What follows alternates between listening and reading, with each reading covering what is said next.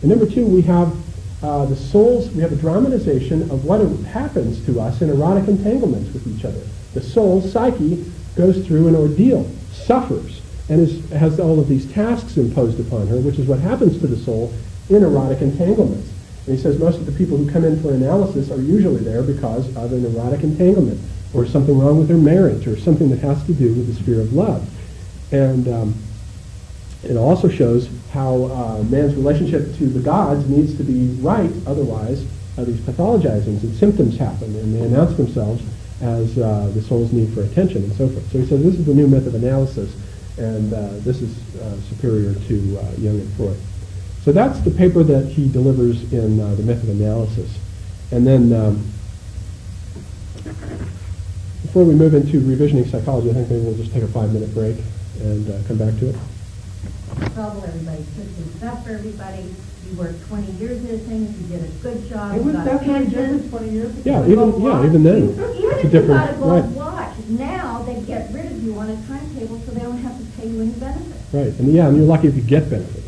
That's the whole deal, is to get rid of you before you get benefits, Right. no matter what your job is. And the funny thing is that the Generation Xers are looking at the baby boomers like, what are you complaining about? Because they're like, oh, well, I am my own island, so therefore I'll go from job to job, and I will take my skills with me when I go. And, so they're growing up in this atmosphere, and they're wondering what our nostalgia is all about. Well, it's pretty pathetic, because what it does is take somebody that has a lot of creativity, that is a good producer, that is a good person, and it sort of devalues them to the point where it ruins them. I mean, they think, what's wrong with me? There's nothing wrong. Well, that's a lot of what's wrong with me in this society. What's wrong with a lot of that attitude? One asks that a lot Yeah. in society. And What's wrong? it's a cosmic plot. I mean, I hate to say Cosmic plot.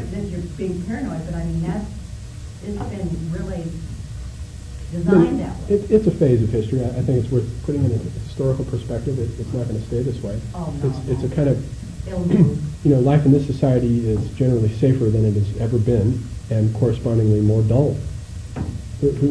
How many of us are put through a life-threatening experiences? We don't have wars in this country. We have crime, and the crime's getting worse. But really, the possibility of displaced population, the kind of European history where people are constantly uprooted and their homes are wiped out, and there's constant warfare, and Napoleon goes marching through your town. And, I mean, that's a whole different life experience. At least there, you're put in touch with a sense of being alive and participating in that tradition, the tradition of that nation-state warfare. I have a wonderful warfare. friend who's from Trinidad, and he's got this great big Jeffrey Holder accent. He says, Malcolm, you Americans, you think you're supposed to live forever. We here in the third world, we know. You get bitten by a bug today, you're dead tomorrow. We have no expectation that we're supposed to live forever in the third world. No, it's fine here if you get bitten by a bug, they'll take you in and work on it. But you got to have insurance, and if your job doesn't have insurance, then you're going to get billed for it, and if you can't pay the bills, And the then you're shame going to be in is a that you big don't live problem. forever because you didn't have the wherewithal to have the insurance. And that's what you want, a shame spiral. Right. Yeah, it's crazy. It's definitely a phase. I'm quite convinced that catastrophes are on the way and will come. They inevitably do. There will be mass catastrophes and displaced populations, particularly with respect to the deforestation going on in the equatorial zones and the displaced populations that are constantly being shifted north towards our borders. It's going to be a nightmare. And you're basing that on... We're just in a sort of Pax Romana right now, a very quiet phase, but they never last. The quiet periods don't last. Maybe a century or two. Historical perspective? Just on historical inference from looking at other civilizations, looking at how long stable periods last, a century or two at the most. And America is the biggest, far bigger than the Roman Empire was. Oh yeah, it's gigantic. I mean, America is, that's right. it's a huge structure that will affect. Really have a big. I mean, when you look at our infrastructure and everything else, everything is digitized and going on the most gossamer of threads that we're surviving on basically photons flying through the air, Yeah. or traveling down a very thin wire. Yes. Just think of that. Wow. Okay. Also, we I'm finish up done. with Yeah, poor John, he's got it. revisioning psychology here. Revisioning psychology came out in 1975. The lectures that it was based on were delivered in 1972, and the book was nominated for a Pulitzer. It's very well written. It's also it does require concentration to read. It's a bit of a challenge, but it's broken up into 4 distinct sections, and each of the 4 sections kind of advertises one of Hillman's primary ideas with respect to archetypal psychology. Personifying, he calls chapter 1 is personifying or imagining things. Chapter 2 is pathologizing or falling apart. Chapter 3 is psychologizing or seeing through. And chapter 4 is dehumanizing or soul making. And each of these terms is a kind of central tenet of his archetypal psychology. Now, as you read the opening chapter on personifying, what he does is he comes in and says, I'm basically going to speak in metaphors, in metaphoric language. And this is something that isn't done anymore. Metaphors have been chased out of existence by the scientific endeavor, but I'm really coming out of the Renaissance.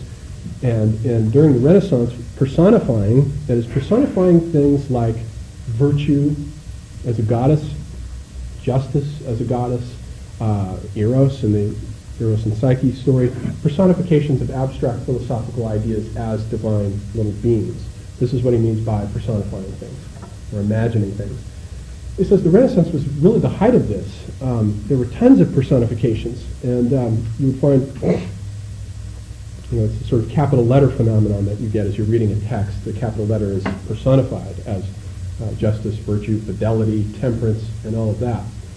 And the reason Hillman has such an affinity with the Renaissance is because during the Renaissance, you remember that right about 1453, just before the Renaissance really moves into its great phase with Michelangelo and Leonardo and Raphael, the cause and sort of inspiration of that were all of these Greek monks who were spilt out of Byzantium, which at the time, Constantinople, was being taken over by the Arabs. They finally took it in 1453 and displaced all of these Greek monks. And the Greeks had, monks had kept up the Greek learning, which for the most part had fallen into desuetude in the West. Nobody really knew how to translate into Greek. So all these Greek scholars come over to the courts of the Medici, and they start teaching the Medici how to do Greek, and Marsilio Ficino and Pico della Mirandola in particular are the primary architects there. And the texts that are brought over by the Greeks consist of the entire works of Plato, Plotinus, and the Corpus Hermeticum. Basically everything that is labeled as Neoplatonic philosophy.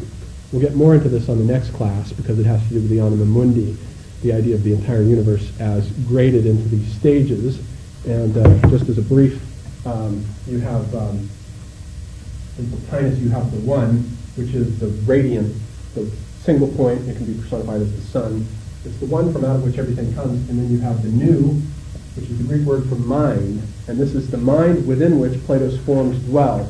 Everything that evolves out of this is modeled on the Platonic forms in the divine mind. And then radiating out from the divine mind is the anima mundi. And the difference between the anima mundi is essentially all the planets and the constellations, everything from the Empyrean on down, is the soul of the universe. And it's different in that the Platonic forms of the divine mind, the nu, are incorruptible but static. The forms in the anima mundi are also incorruptible but active. The planets are in motion, and it is as a result of their motion that everything that happens on the next realm down, nature, is formed and connected by influences from the anima mundi. The word influenza comes out of this, the astrological influences, that everything that happens on Earth happens as a result of these astrological influences exerted by the anima mundi through something called a vinculum, which is a link between the archetypal world of the planets up above and the natural world down below. And the natural world is made up out of form and matter. Everything is based on complexity, and so everything can fall apart.